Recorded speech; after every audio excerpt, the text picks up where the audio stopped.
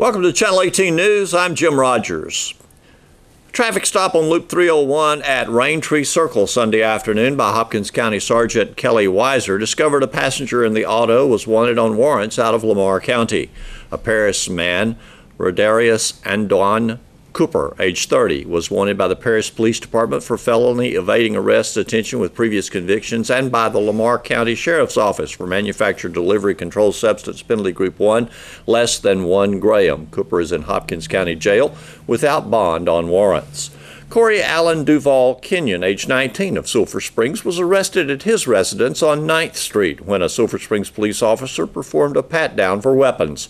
The officer discovered a clear crystal-like substance believed to be methamphetamine, along with a glass pipe commonly used for smoking methamphetamine, and he also discovered a large amount of needles. Duval Kenyon was charged with possession of a controlled substance penalty group 1 less than 1 gram in a drug-free zone, a state jail felony.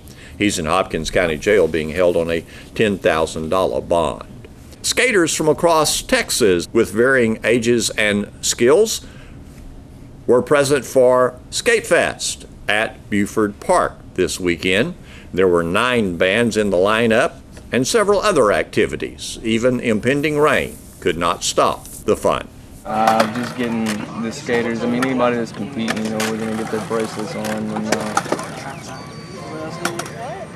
And, all we're doing right now is just getting prepared. With the rain, I'm hoping we get a little bit better turnout. We're not really in any big hurry right now. Just got to kind of see how it goes.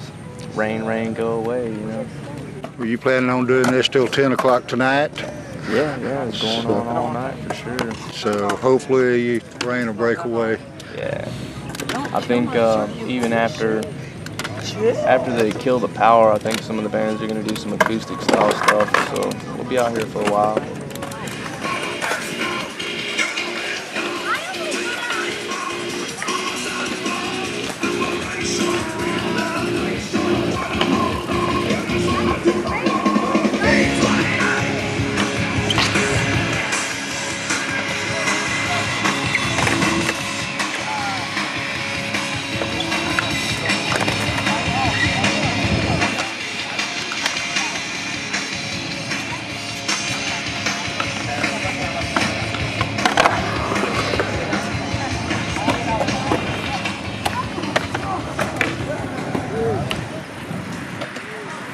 Jason Darden.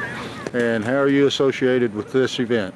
I booked most of the bands. I used to skate the Warped Tour, so I know a lot about skating and stuff. So we sponsored a lot of kids. We sponsored kids on the Warped Tour before. We're going to sponsor a kid here today at the skate park here in Sulphur Springs. So. What made you decide to do this here? Honestly, probably because we were able to get the park. Parks are hard to get, where you can have a show there and stuff and get permission from the city to do it and everything. It's hard to put it all. It's a lot of stuff involved in it, And us being able to do that, that's probably the number one why we're doing it here. Not just that, but this town needs it too. It needs to have this here. You have a skate park here and nothing is going on here, really. So. Something needs to, you need to have festivals and music here and stuff like that, Hey, come down, far side, get you a pulled pork sandwich, $5 in the water. Come on now. We're coming up with a breakfast menu at Fireside in Birthright. We're gonna have $7 tacos. You can have eggs, fried onions and mushrooms, brisket, pulled pork, smoked sausage, breakfast sausage, spicy red links. Y'all come out, give us a try. Coming soon. What time? 5:30 in the morning. What got you interested in skating to begin with? Oh, shoot. That was probably when I was a little kid. Got my first little boogie board, my banana board, Yeah, that was a long time ago. I don't know. I like skating. Tell me your name. I'm Ray Wood. My name is Damon. Tim McAnally. I'm Will.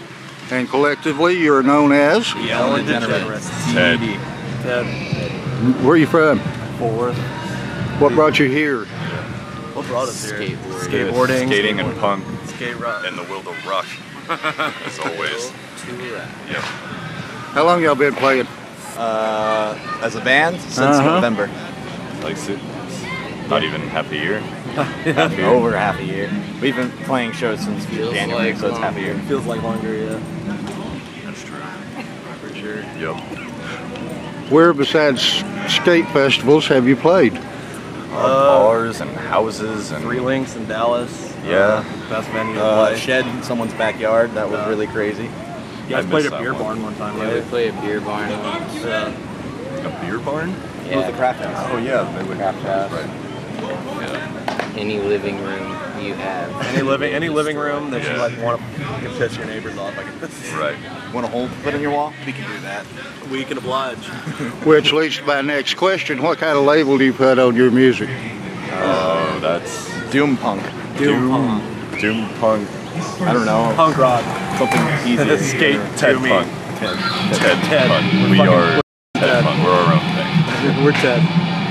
Because it's very interesting. But all in all, very much just punk. Good All punk in rock. all. With a little splash of metally sounding stuff in there. Yeah. Like a little blackened punk rock. Right. Blackened punk rock.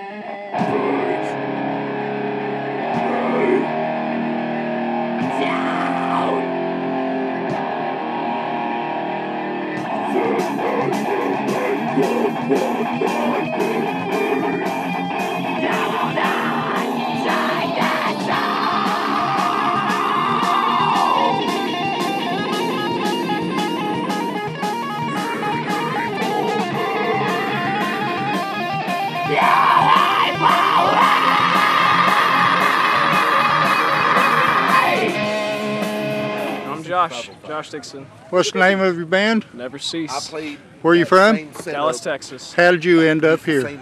I have no earthly idea, but we love it. I wasn't the internet. I think it was Diamond Gems. Actually, Jason was the one who got us here. Can't think of enough words. What, Doug? I'm exhausted. Are you happy? I'm very happy. I'm very tired. I'm ready for night time. I've been here since 7 o'clock this morning. I have one more band to put up. And who will that be? Vanilla Sugar. All right.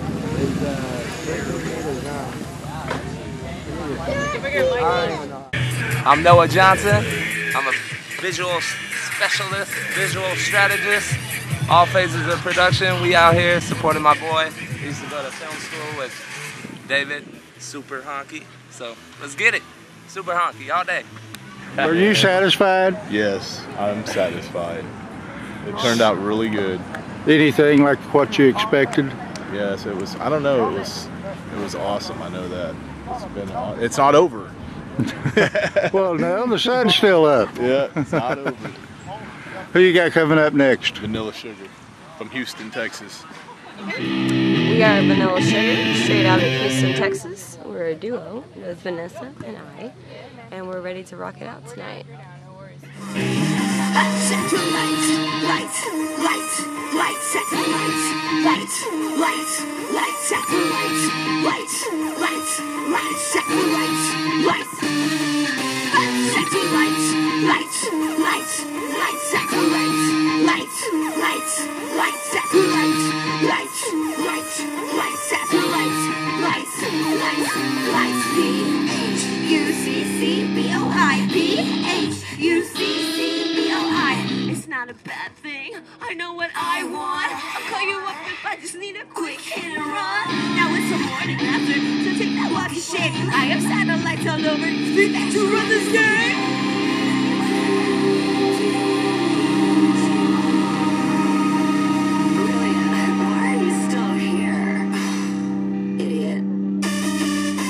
Set your lights, lights, lights, lights, set your lights, lights, lights, lights, set your lights, lights, set your lights, lights,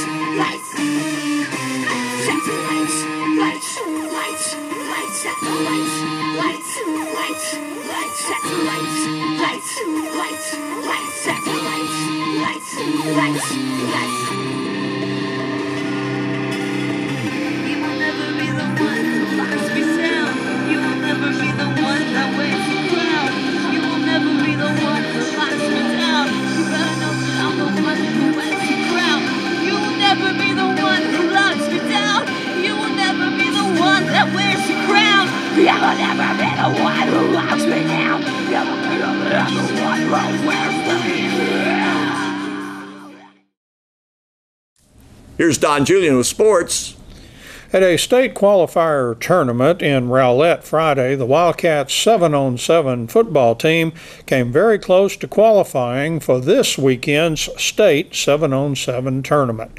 We get details from Wildcats football offensive coordinator Matt Young. It was a really good day. We just came up a little bit short. Started out in the morning with a game against Tyler Lee, playing 6A out of East Texas. It's like we had to drive an hour away from them for them to come up and play us. But great game. Started out slow, and actually all of our games we did. We were behind. The first three games, it was 20-12, 20-13, 20-14. We were behind each game. But kids kept fighting and kind of getting used to it and ended up tying it up in regulation right at the end and then won it in overtime. Defense got a big stop. Bryce McQueen had a big catch. Ramon Brian Amos had a big catch. Those guys got some late scores. Austin Dobb was active. Both Ryan Humphreys and Corey Young did a good job leading the offense. Defensively, Sebastian Adams broke on some balls and made some plays. Tyson Goodson was active for us. We had some guys that were coming for their first tournament, just things they had been able to miss, or this was a chance they got to go, and really did a good job of stepping up. Cortavius Pruitt has hands all over the ball in that game. So we prevailed in that one. Great, get a break, and turn around. We had Denison next. We knew that would be a tough one. They've kind of historically been a strong 7-on-7 team just because they do some things that are a little more geared toward that, and it definitely was. Again, Cortavius Pruitt had a couple picks in that one on conversions. Connor Bergen knocked down some balls. Offensively, Brady Krause had a couple of nice catches in that one. I also saw out of the backfield, Casey Goodson starting to get involved. He had a bigger day as it kept going. And just came up short, got stopped down in the red zone. Both Humphreys and DeCorian were able to get some catches out of the backfield. But when we got down there in the red zone, we just weren't able to put it away.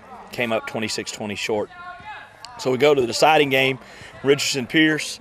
We need Tyler Lee to get some help on the other end but not score too many points. It was just like the week before, so the kids were a little bit down, but Pierce kind of got us going early. It was one of those games kind of started jawing a little bit, so everybody's blood got pumped. We kind of quit worrying about qualifying and we're just going to beat these guys. And big back-and-forth game. Kids making plays. Landry Tyson had two huge catches for us. Casey Goodson had one drive where he basically took us down the field out of the backfield. Again, Ryan DeCorian were both spreading it out. I thought they did a good job with tempo and understanding where they were going. Defensively, guys made plays. Kylan Wade, Hunter Smith, and those guys at linebacker, Casey Churchland, were knocking balls down. And we ended up prevailing in that one. On the last play, actually got a PI on the last play of the game, got an extra down, and Austin Dodd caught a touchdown to win 34-32. Tyler Lee then beat Dennis on the other end 18-12, and so we advanced out of pool play. Really great day for our guys. East Texas was well represented. Texas High won their pool. Marshall won their pool.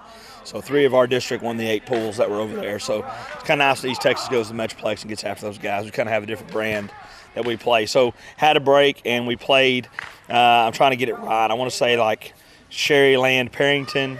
I may be wrong with the name. Oh, Sherryland Pioneer. That's what it is. Anyway, down there in Mission, Texas, they made a heck of a trip, and they were good. They executed offensively.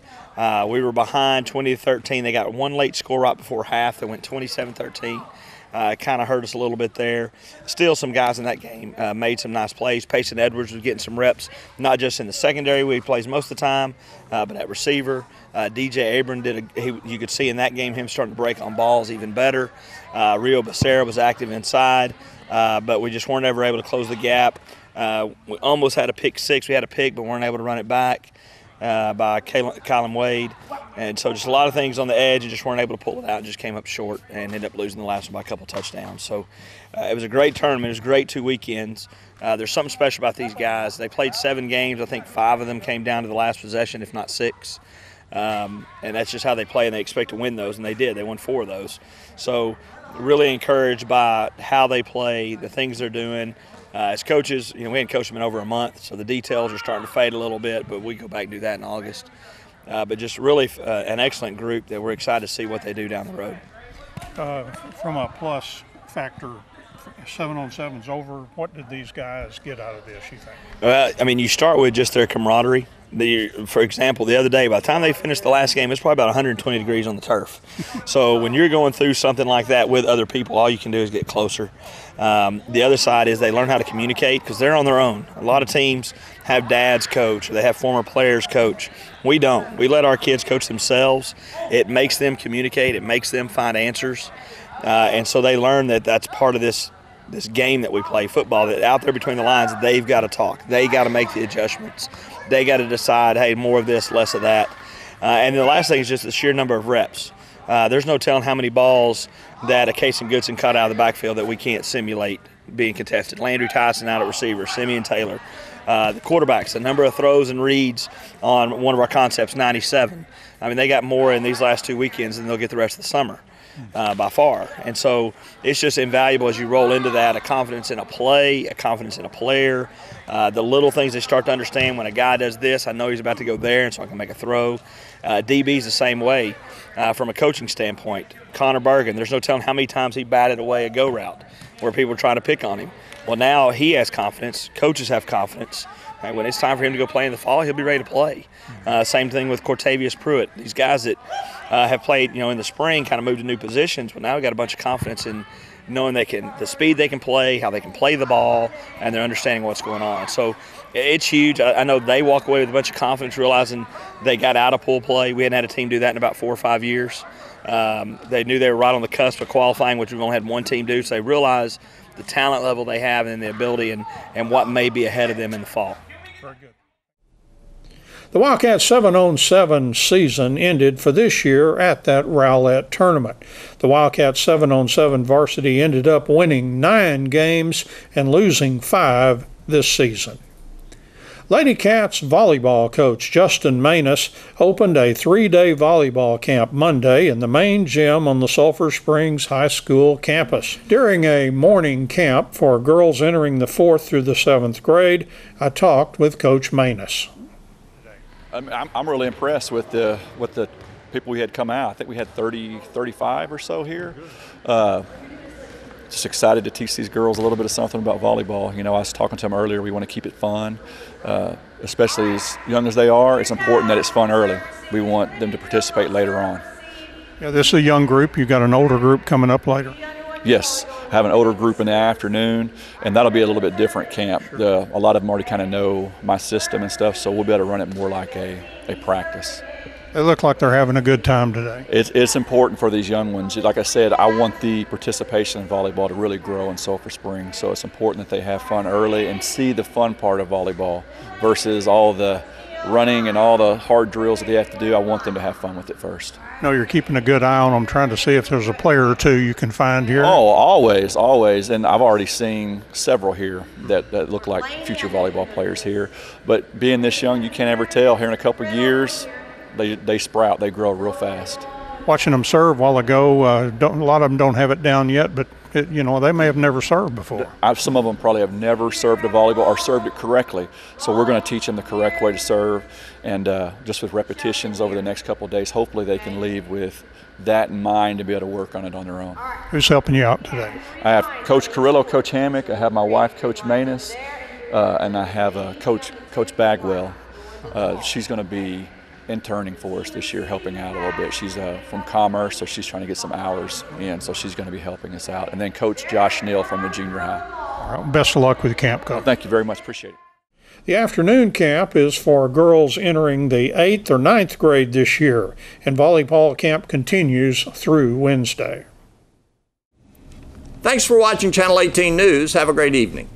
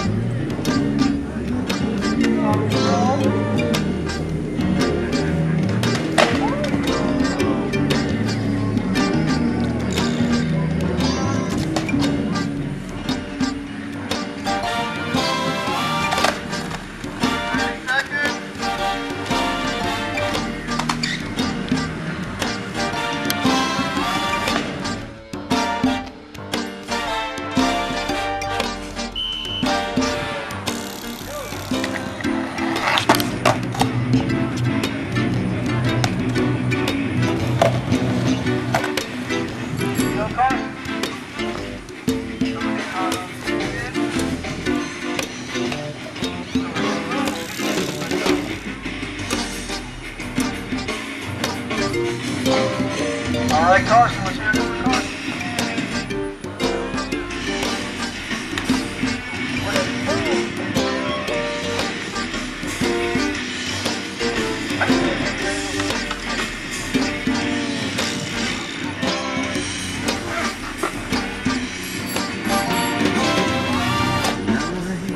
Come on, Carson.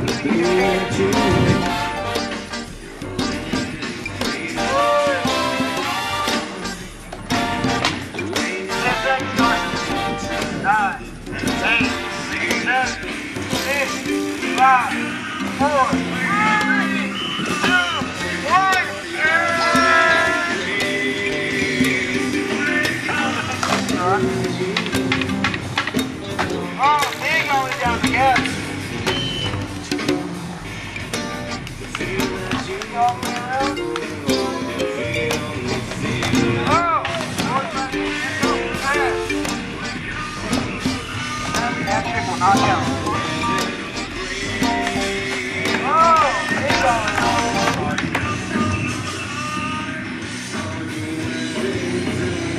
30 seconds, Carson. On a Chevy. Oh, front side board. Let's go. You can do it.